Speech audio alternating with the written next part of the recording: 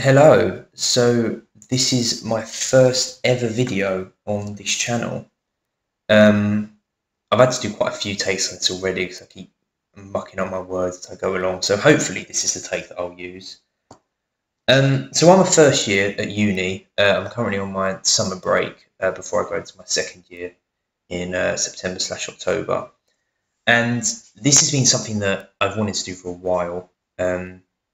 I've had the idea kind of for the past year, and I kind of think if I don't do it now in this break, I don't really see when I'm going to get better opportunity.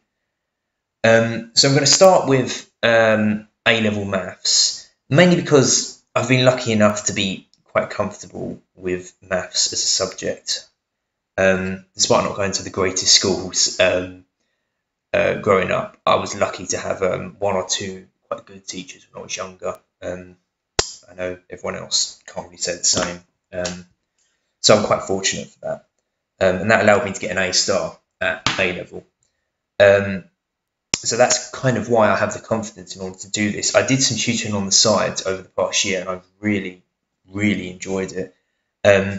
So kind of the hope with this is that I can increase my outreach slightly and hopefully I can help some people that were in my position just a year ago. So just some general housekeeping. So for exams, pure, for A level, you have two pure exams, paper 1 and paper 2. They're both 2 hours, they're both 100 marks. You have a calculator for both of them, unlike GCSE for one of the papers you didn't. Paper 1 and paper 2 are the exact same thing. There is no difference between them. About a few hours before my mocks, for some reason I had this idea that paper 1 was year 1 and paper 2 was year 2. Please don't make that mistake. They are literally the exact same. You don't have to vary your revision strategy for them at all. And for AS, you only have one pure paper, which is paper 1. It's 100 marks, it's 2 hours. Again, you have a calculator. It's all the year 1 content condensed into one paper. So in terms of content, the year 1 content isn't actually terrible. Most of it, looking back, is actually pretty much just GCSE revision. I mean, I'm looking at the contents now. Chapter 1, 2, 3, 5, 9, 11, and 90% of 10. You could probably attempt the questions at the beginning of year 12. There's no new concepts that are introduced. The questions are just a tiny bit harder. It's usually those questions that you get towards the end of your GCSE exams. All the A-level questions are like that, but you'll have so much practice that won't be too big of an issue. With year 2, I'm not going to sugarcoat it. There are a few chapters that for me, I struggled with quite a lot. I'm okay with them. I was okay with them towards the end of my A-levels after I had a lot of time with them. You will be able to pull through it if you put in the effort. My best tip in order to get through those chapters is to 100% understand year 1 and how it works. Basically, everything that you do in year 2 is basically just an extension of year 1 content. The worst thing that you're going to want to do is go into year 2 without a fully developed understanding of how year 1 works. If you fully understand year 1 and all of its content, year 2 will be so much easier. That is probably that is 100% my main tip for you going into this, is before you go into year 2, make sure you 100% understand year 1. It will make year 2 a lot more easier for you. In terms of resources, one of the most important things that you have access to that I don't think students appreciate enough is the spec. Now, in fairness, I think the textbook, the Edexcel Pearson textbook, I think does quite a good job of sticking to the spec. It doesn't teach you a bunch of stuff that you just don't need to know. But basically what the spec does is it basically tells you everything you could be examined on and everything that you won't be examined on specifically. It's really, really useful, especially if you're struggling with a particular chapter. It will tell you how much depth you need to go into it, and it will tell you at what point you need to learn and at what point it is beyond what the course or what the exam could ask you. I think that's really good so you don't get stressed over details that you actually can't be examined on. So, for example, of something that I found in particular in the sequences section, there are 2 proofs that the specification mentions that you need to know, and that's what the specification is really good at, is because you can now go into the exam knowing that you need to know those two proofs sort of on the top of your head. There are other parts of the spec in which it specifically says that you don't need to know a proof, so that again is very useful, because then you're not going to get stressed over learning something you don't need to know. Past papers are obviously useful. Obviously everyone knows that from GCSE. The one thing I would say about past papers for this course is I didn't use past papers for a source of exam style questions, mainly because, as I'll mention in a sec, the Pearson Edexcel book is really, really good. It has hundreds of realistic exam style questions, to the point where you have such a good supply you don't need to rely on the past papers for the exam style questions.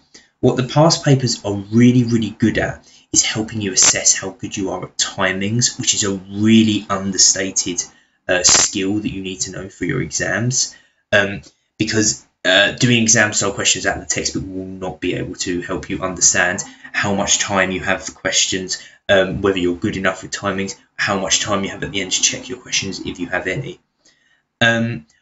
You only have a finite supply of past papers, and it is only a finite supply. It's not endless. There is not loads of them for the current specification, to the point where I actually only used past papers. I saved them all for my mocks and for my exams to revise from.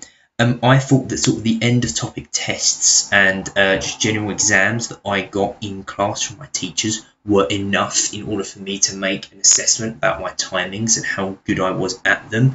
I would say if you have a teacher that does, for some odd reason, does not set you many exam style kind of tests, maybe dip into one or two of the past paper supply to get a good idea of how good you are with timings, because once again it's a really understated point with the exams that you need to be good at, and you need to understand how good you are at. You need to practice with it. So in terms of the book, as I said, I think this is actually probably the best textbook that I've ever used, the Pearson Edexcel one, mainly because it has so many realistic exam questions, like hundreds of them. There are two types of questions in the book. There are the E questions and there are the EP questions. In my opinion, you need to do all of those questions. I think that is really good to help reconsider your knowledge. There are so many questions. I think that will give you so much experience of how to answer exam style questions. I would highly recommend you do that. In terms of the way that I did it, I did all the E and the EP questions from the exercises and the mixed exercises as I went along with how my teacher was teaching the course, because that was really helpful to kind of reconsider my knowledge. With the review exercises, I actually saved them for my exams and mocks, so I had a good supply of exam style questions to do for revision for those tests. In terms of the other questions, this is sort of a topic, this is sort of which I think you're going to have to make an assessment of in terms of how much you want to do. I think a lot of people would benefit from doing all the questions. I think there are other people who would actually only do the E and the EP questions. So the problem with the questions that aren't E or EP is mainly that they are not realistic for what you're going to be asked in an exam, and they are also at certain points for certain chapters. I actually didn't do them for a few chapters because I thought they were a bit too easy, and I kind of thought I wanted to spend my time revising on some of the other E and EP questions. This is kind of something that's kind of up to you in terms of how confident you are with maths and how confident you are with the individual chapters, whether you want to just do the E or the EP questions, or whether you want to do all the questions. My best advice is and how I assigned it. So in particular, on the top of my head, year 2 differentiation, year 2 integration and year 2 vectors, I did all of the questions because I remember I tried straight away to do the E and the EP questions, and I was so out of my depth because I really struggled with it. So what I did, I went back to the beginning and I did all of the questions to help me build up slowly for those chapters that I particularly struggled with. There was some more that I can't remember on the top of my head, but I think that might be the best way to approach it, is when you're looking at the questions, look at the E and the EP questions. If you are just looking at it and you have no idea what it's talking about, or if you haven't attempted the questions and you really struggle with it, that is probably a sign that you should try all of the questions in the exercises to help you kind of build up your skills slowly. So therefore you can have more confidence when you attempt those questions. Really quick, another resource that I want to talk about is Dr. Frost. I know that a lot of teachers use this as part of their lesson, but I think on its own it's also very useful. So basically he does slides on all the A-level content. I really like it. I found it really useful during my A-levels. The biggest limitation with it really is I know a lot of people don't like PowerPoint. I know a lot of people like videos and actual kind of like kind of teaching in that way. But I would say if there are topics that you struggle with, definitely look at his PowerPoints. I use them a lot during my A-levels and they really helped me. Just a couple of other pre-notes. Firstly, on note-taking, I'm pretty sure every person at A-level will take notes to a certain degree. For maths, I wrote loads of notes and I put them in folders and I did it for each topic, and that was really, really useful for me. And I would say that notes are one of, if not the best revision strategy when they're done properly. The problem is, so many people that I knew, and I'm even talking like possibly the majority of people, were so awful at taking notes sometimes. So many people, I've heard stories about this, of people that just copy from the textbook to make their notes. It's such a waste of time. It's unbelievable, and that could be spent so much more productively. In terms of note-taking, my best advice for taking notes is not to make them formal. I make my notes very personal and very informal, sort of like I'm having a conversation with myself a lot of the time. A lot of my notes, I find that it's sort of like I'm talking to myself.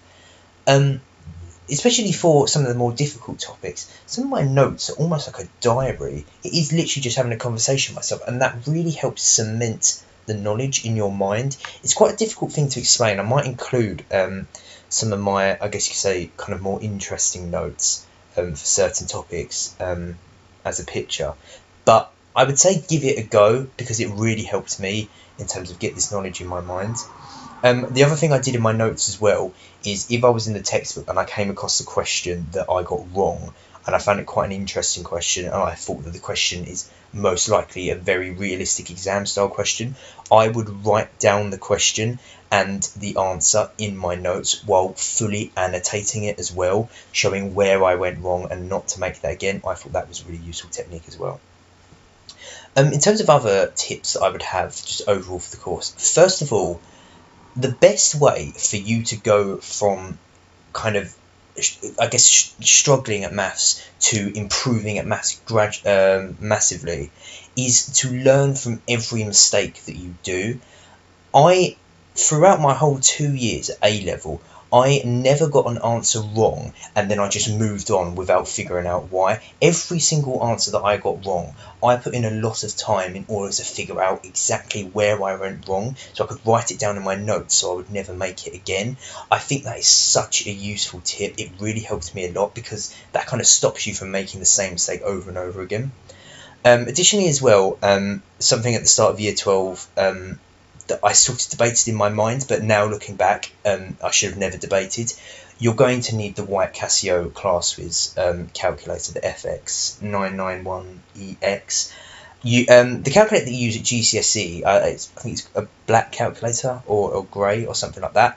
It's a powerful calculator. It is nothing compared to the Casio calculator. You 100% need that. There is no debate about it.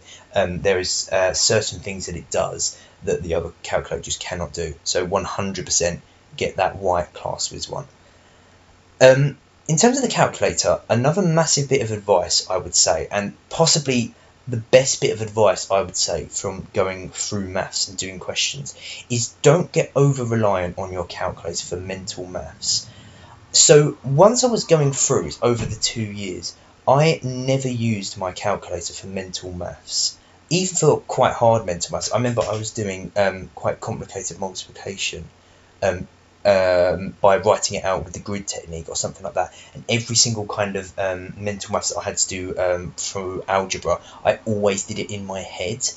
I really hated this at the beginning because I was making so many stupid mistakes, but over the 2 years my mental maths got so good because I didn't get reliant in putting every single kind of sum into my calculator. This is really, really useful for two reasons. One, for algebra it's useful because you will not be able to use a calculator for every single sum because it's just ridiculous. There are so many little things you have to do, and it stops you from making those small mathematical mistakes that you will make if over the 2 years you practice and practice your mental maths through doing these exam style questions. The other massive advantage to it is one of the most common ways that people melt all their time away in exams is putting every single thing into a calculator, like every single mental maths sum. When you get away from that and you are confident enough to do good mental maths in your head, you will zoom through the paper a lot more quicker. You will do questions so much quicker because you're not plugging everything into your calculator. It takes a lot of time. So that is definitely probably the best tip that I would say, is to improve your mental maths via doing that.